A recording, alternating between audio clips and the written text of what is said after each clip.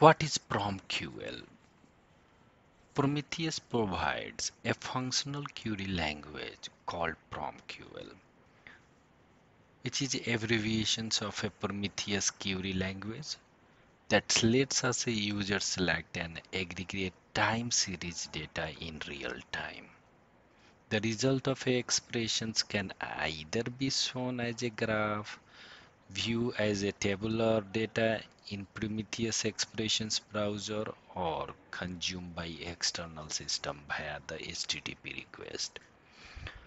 In this video, we need a I'm assuming you have already installed the Prometheus. If not, then please watch my how to install the Prometheus in your local system or in the internet. So for that, you can see I have already installed an app and it is running. And here I can just type that in a app or any expressions and I will be able to see the result. So that is a prerequisite. Installations is needed. I'll share the installations link in descriptions. You can follow it if you have not done. Let's move further.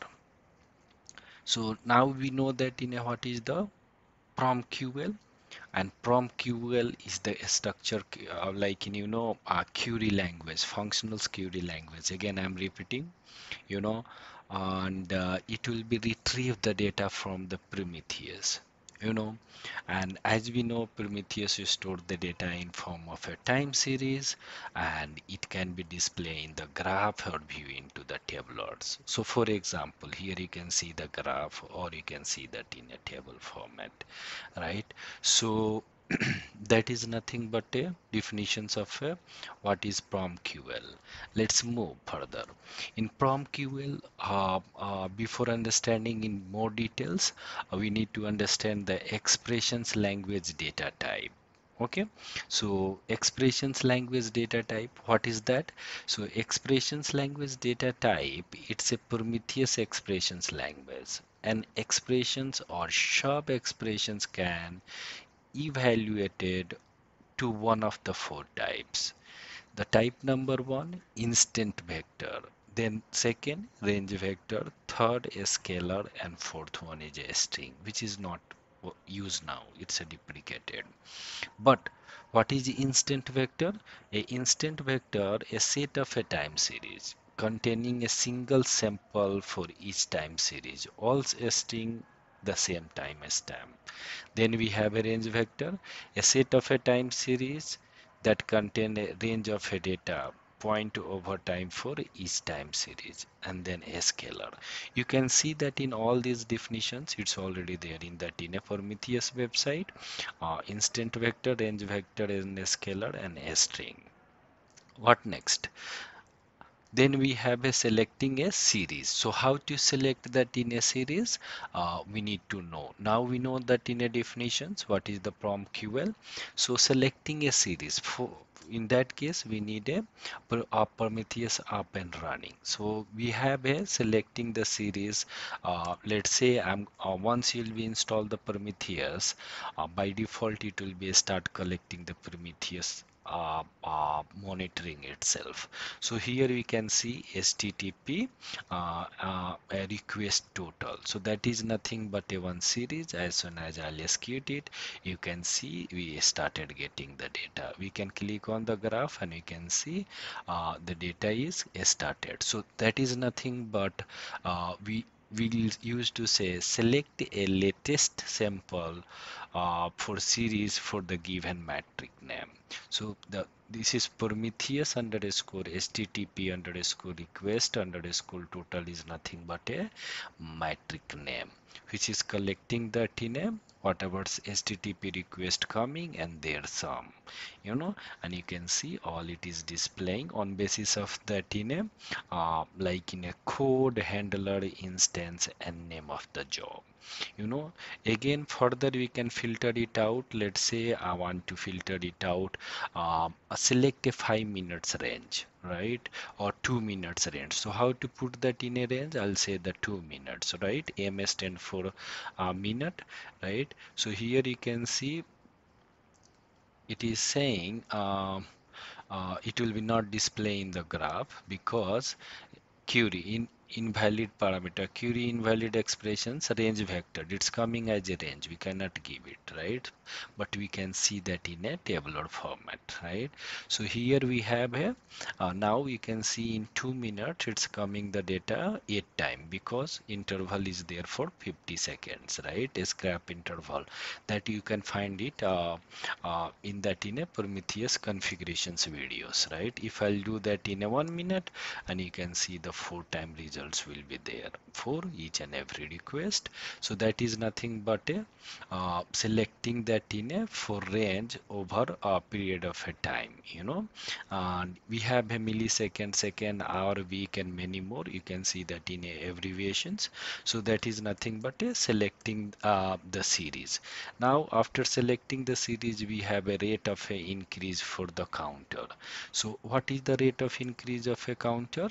So in that case, you can implement that in a rate functions, right? So here we have a, let's say RATE rate, and then I'll put it over here, and we can say, hey, I need for 2 minutes, okay, 2 minutes, and then we close that in a rate functions body, right? So if I'll execute it, now we can see if it is returning that in a rate of that in a increase for the counter, okay? So instead of a total, here you can use that in a C Prometheus HTTP duration second count, okay?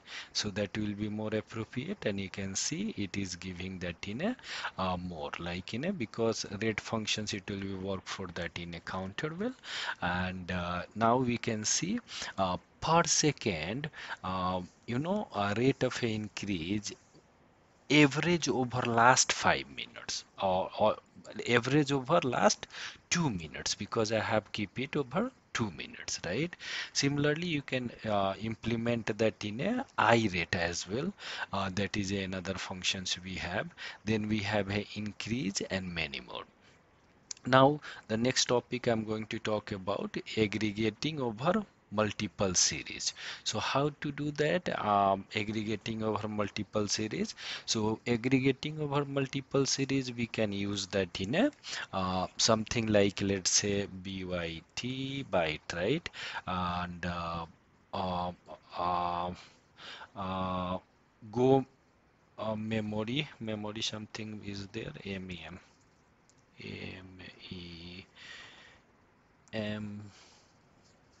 6 bytes, okay, go mem 6 bytes.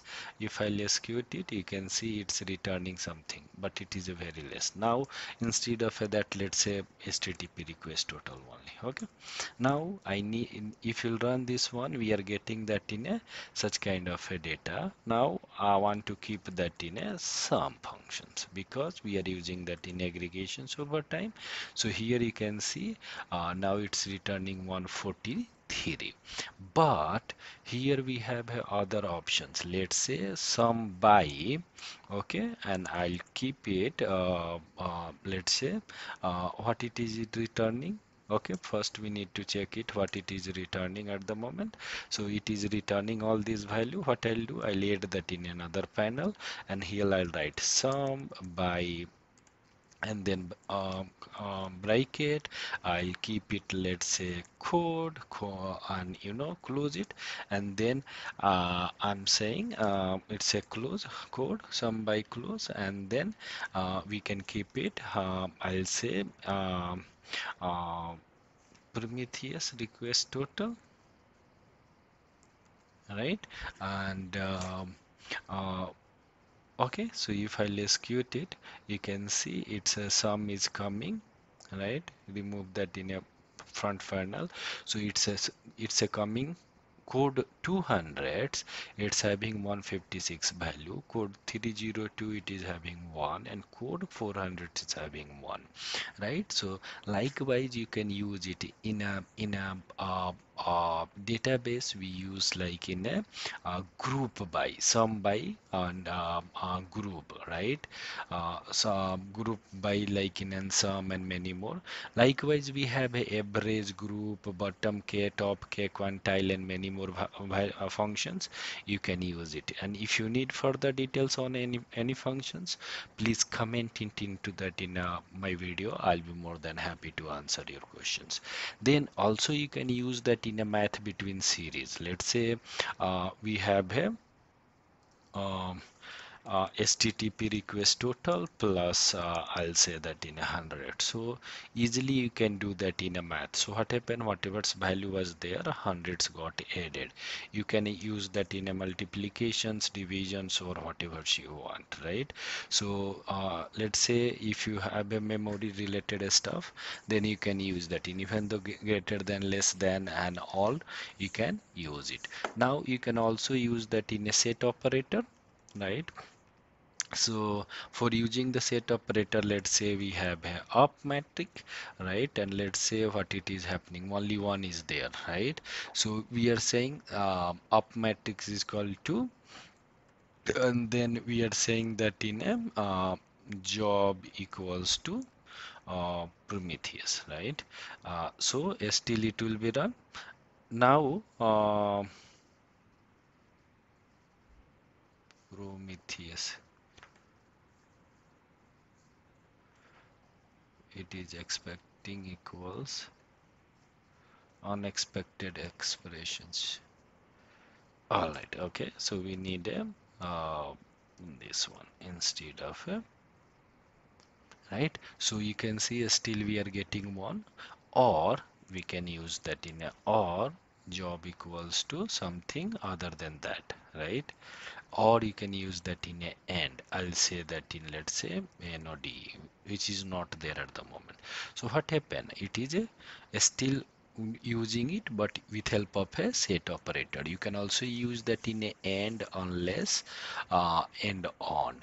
Then we have a changing in a guess, aggregations over time, and many more. So let's say I want to use that in a time. So it's again depend on whenever you use that in a time functions, it will be display the current time in milliseconds.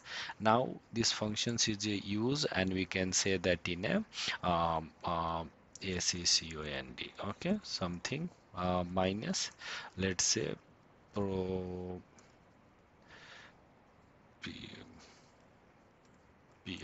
Prometheus. Okay, and you can see if there is a second is there, right? So here we have a engine query, Prometheus engine query duration second count, and you can see it's getting current time minus there, and then we can see that in their data and graph as well, right? So likewise you can also use the dealing with a missing data. So dealing with a missing data is a very good example for that in a uptime, and we have a b, a c, and the absent functions with a up, and we can put that in a, let's say, up only, and you can see here. So if there is anything absent, so it will be displayed. At the moment nothing is there, so it is not displaying. And in the PromQL, that is a very important point, we have another is a subqueries.